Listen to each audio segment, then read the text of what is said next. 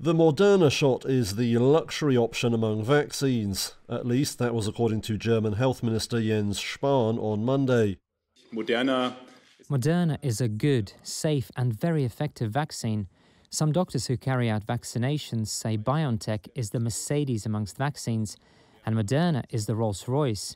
I believe this makes very clear that we have two very good mRNA vaccines available, both for the first and the second shot, as well as the booster. Spahn was eager to promote the Moderna jab amid fears that stocks of the Pfizer BioNTech product could run low. That's as the country races to roll out booster shots to head off a possible fourth wave of the pandemic. Germany is also keen to use up stocks of the Moderna product that are due to expire early next year, some 16 million doses of it.